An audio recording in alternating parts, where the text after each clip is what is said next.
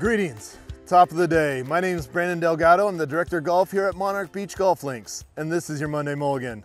Today we're going to talk a little bit about swing path.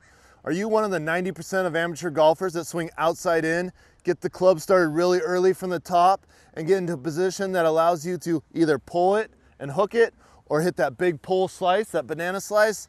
I know you've hit that shot before.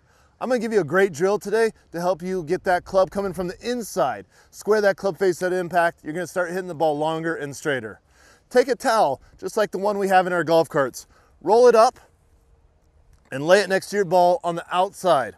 If we put this on the outside here with a little bit of curve and make a couple swings on the practice range, if you make it outside in swing, you're going to come down and hit that towel. What we want to do is work on getting the club to come from inside instead of outside.